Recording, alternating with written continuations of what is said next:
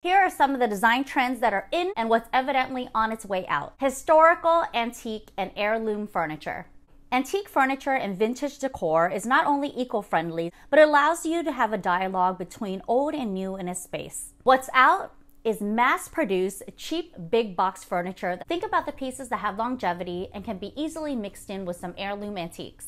Next, we have natural stone tabletops. These organic materials adds depth, soul, and visual intrigue while also mimicking the calming, restorative ambiance of the outdoors. What's out is glass tabletops. They smudge, they scratch, they're not that kid-friendly. The warm neutrals is not going anywhere. Neutral hues and interesting patterns with lots of great texture will add that visual interest you need in a space. What's out is 50 Shades of Grey. It just feels too cold, too stark, and too modern. Follow for more interior design tips.